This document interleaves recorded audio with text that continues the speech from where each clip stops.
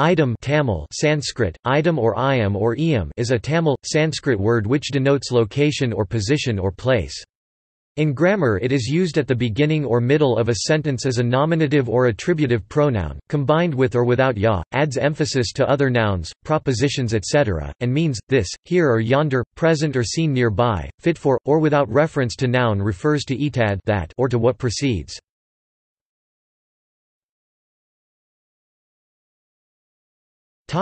Overview.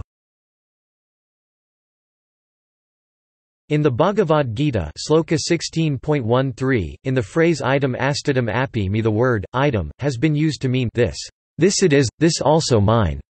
And in the Brihadaranyaka Upanishad stanza I.10, in the phrase paryaptam tividam etesam, meaning, sufficient though that of these. Idam used as etad refers to that, whereas in stanza 2.5.9 in the phrase I am stanayitna, meaning, thunder is vayu, I am refers to is. In the phrase Brahma idam sarvam, which means, Brahman possessing all the qualities is all-pervading. The word idam is used in the sense of it is, the Atman is identified with idam sarvam, and the same phrase also expresses the whole world because the world springs from the Atman as is indicated in stanza v.ie.1. In the Vedas, idam as I am has been used as a subject in nominal sentences as an equivalent of a proposition.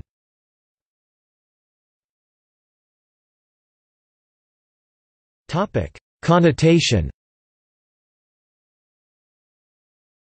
In Pada 32 of Book 2 ch. IV of his Ashtadhyayi Panini, who states that words apply per object, explains that Idamanvedzazanudata tritiyadau in the room of idam this, in case of its re-employment in a subsequent member of the same sentence and referring to the same thing anvedsha i.e. adesha after re-employment there is the substitution of as which is a anudata i.e. gravely accented, when the third case affix and the rest follow.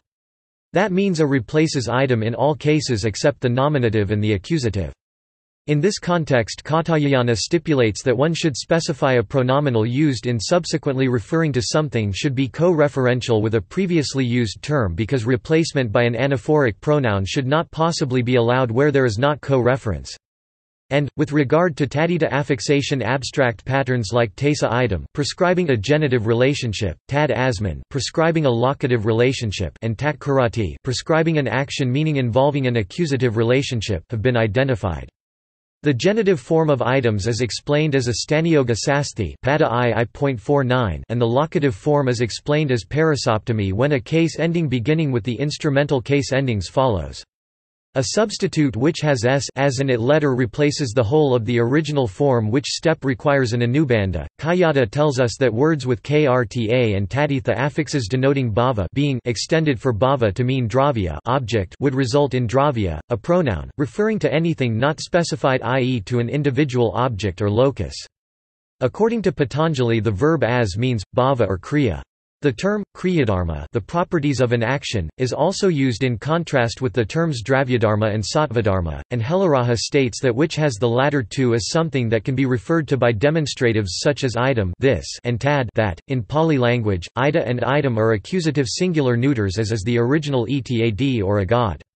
In Tamil literature idam refers to land, landscape or place, which word is one of the six forming the three sets of oppositions. Idam pairs in opposition with kalam time, i.e. idavakupayar that gives name to a place or to something in or from that place, and kalavakupayar which applies the name of a time or season to something that occurs in time and season. Menard, according to whose criteria repetition would imply an adverb and a declined form indicates a pronoun, considers idam in the phrase idam sarvam as an adverb but idam of the Shatapatha Brahmana stanza 7.4.1.25 firstly implies the article and thereafter the all, the absolute totality which removes the antithesis of I am this and asau yonder world. Madhvacharya consistent with Samkhya philosophy and Sayana with Advaita Vedanta, take idam occurring in the first line na vi janami yadavedamasmi ninya sanaddo manasa karami in mantra I 164.37 of the Rig Veda to mean the universe instead of its adverbial meaning here, where the word samnado means ignorance rather than skepticism.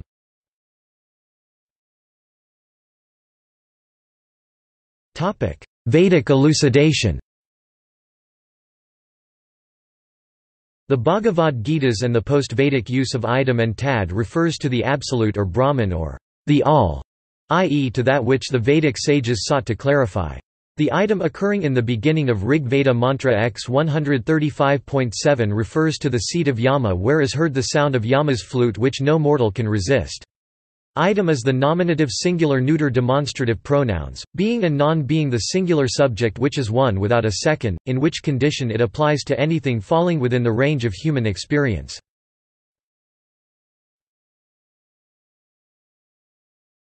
Advaita elucidation. According to Sankara, aham I sense secured in introspection, Visaya, and idam thou sense secured in extrospection, Visaya are polarly related, they are as opposed as light and darkness. Idam Brahman refers to Etadakshara, Brahman is the objective unity, and the Tadakshara, Brahman refers to the subject, the Atman, i.e. Brahman is itself, which cannot be an object matter of pramana jnana since the Atman is non-dual and does not have the knowing and the known in it. Reality is to be cognized objectively as an item as the goal by looking inwards, otherwise the Vidhi Vakyas would serve no purpose. Beyond I is not any person knower or doer but the transcendental ground of I. The unspeakable, the indeterminate cannot be spoken about directly. Sankara condemns avidya or adhyasa, the wrong apprehension of a content where it is not nor can ever be, which the true knowledge of Idam or Brahman alone can eradicate. The Idam aspect of ahamkara reflected by the light of the pure self becomes the object of the I sense.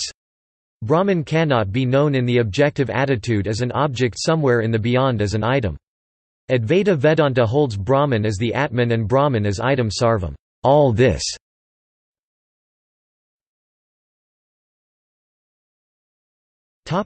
Yoga and Shaivite elucidation. The Yoga school of Hindu philosophy considers the individual self inseparable from and identical with the universal self. Shiva represents the supreme consciousness Brahman, the subject consciousness, which is the positive Shiva tattva, is called aham, and the object power of consciousness, which is the negative Shakti tattva, is called idam. This, the former which pervades the 35 tattvas being passive, is dependent on Shakti idam for creation to occur. The three principal modes of Shakti are Iccha Shakti, willpower, Jnana Shakti, power of knowledge, and Kriya Shakti, power of action.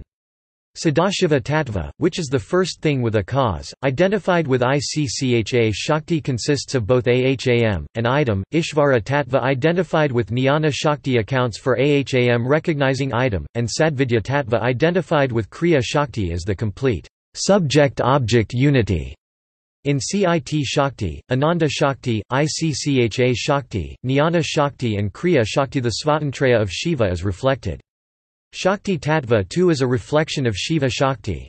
The four tattvas are not created by the energies of Shiva but are an expression or ushma heat, of his true nature. Sudavidya is the real state of Shiva or the state of aham idam ida, Ishvara which is the state of idam aham, Sadashiva is the state of aham idam, and Shakti is the state of aham.